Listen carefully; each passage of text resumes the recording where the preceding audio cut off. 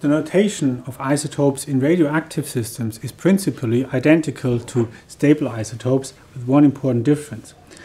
Now, in general, the notation works as follows. Delta is the isotope ratio in a sample divided by the isotope ratio in a standard minus 1, and all of this times 1000, or if the epsilon notation times 10,000.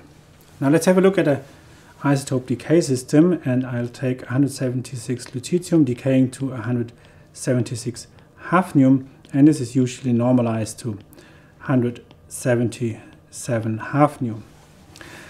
Now down here in this equation we need something to normalize to, and what we typically measure is the 176-77 hafnium ratio. So we would normalize also to a ratio in some standard, and the standard, the chondritic uniform reservoir, is often used, or Kur. Now this Kur 177 divided by 76 hafnium ratio also changes over time, because of course there's lutetium decaying to hafnium also in Kur. And then the question is, what kind of 77-76 ratio do we use for the Kur standard value? Maybe we could use the value of today, or we could use the value at the beginning of the solar system, or whatever other ratio. Now for this, let's have a look at one of these plots in which 176, 177 hafnium is on the y-axis. So this is essentially an evolution plot, because the time is on the x-axis. If we then have this Kur reservoir, which is typically Ci chondrites, for example, it evolves something like this. And of course, for example, the depleted mantle will evolve a little bit steeper, maybe something like this here. And then the crust evolves something like this. And then if a rock forms at this time here, then we need to define to what 76, 77 hafnium ratio we want to normalize it. And what is done here is that we normalize it to the Kur value at the same time. And if a rock forms here, then we normalize it to the Kur value also at this time, which means we need to calculate the Kur value depending on what rock we're looking at, and or at what time this rock formed. And this is what is different in this notation of the radioactive decay system. Now from this we can draw a second plot, and in the second plot there's the epsilon because the differences are quite small, 176, 177 hafnium on the y-axis, and again the time on the x-axis. Now we can write the delta or the epsilon value, and also for Kur. Then we take, for example, this Kur sample here, and have this Kur sample and normalize it to Kur. And of course these are the same values, so we divide the same values by each other, which will give 1. Minus 1 is 0, times 10,000 is again 0. And the same for this. We get a Kur value, or an epsilon value for this Kur, also for 0. And this is why Kur is always 0 in this plot here. So this is Kur. Let's look at the depleted mantle. So we take this one here, and it has a certain distance from Kur, and then the second has a larger distance, which means the depleted mantle develops something like this here. Now the crust, which is quite interesting, is below the Kur line here, which means the values will always be below the Kur line. So it's not that for some weird reason this the radiogenic evolution of the Kur is different here. This is just because of how we notate these delta values here. That's all we're doing. And on a side note, although this looks like lines, these are not lines. It's just the half-life of this system is quite long, about 37 billion years or so. And this is why it looks like straight lines over the time span of Earth formation, which is 4.5 billion years. Now, how can we actually calculate this? And as an example, there are different ways to do this. I show again an evolution plot with the time here. And on the y-axis there's the, for example, 176 lutetium and a 176 hafnium. Now the lutetium decays here with the decay equation E2 minus lambda times T, and the hafnium increases at the same time, and the amount of increase is the amount of lutetium that decrease, so this is 1 minus E2 minus lambda T.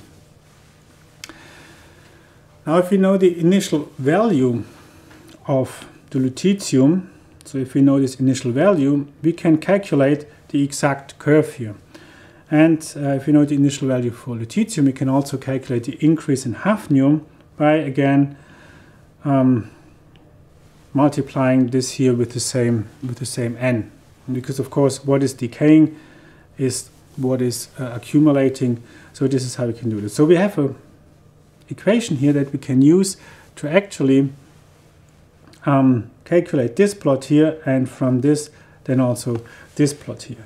And this is what I like to show in the over here. So here I already prepared a number of values we need. So this is the decay constant of 176 lutetium. This is the initial value of hafnium 176.77. This is the lutetium initial of 176, 177 of core, then of the depleted mantle and of the crust. So now I can simply take the equation I just showed, which is then 1 minus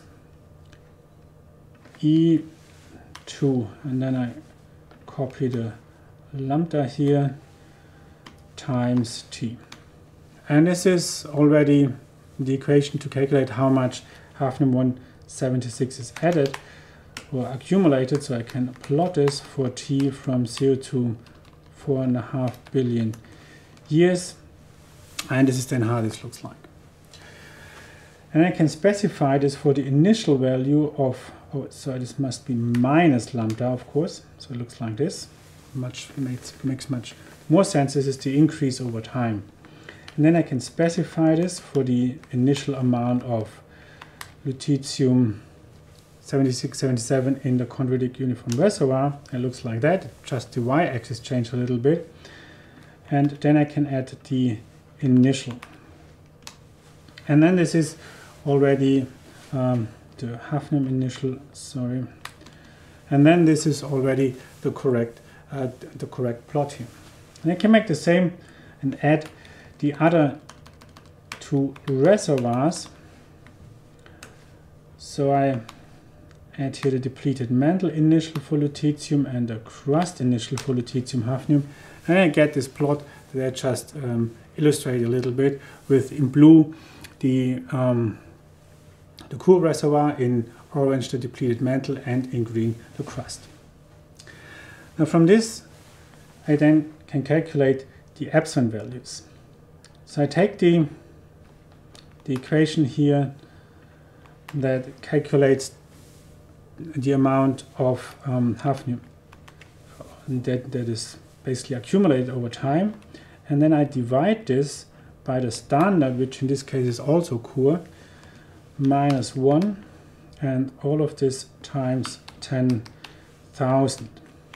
And then make the same for the other two reservoirs again. So for the depleted mantle, so I change here for the depleted mantle, and then I change in the third for the crust, and this is it already. And I can again plot this for T from 0 to billion years, and then we get this plot. So now we have the same plot now in epsilon notation. Core is all the time 0, the depleted mantle is now increasing slightly, and the crust is depleting.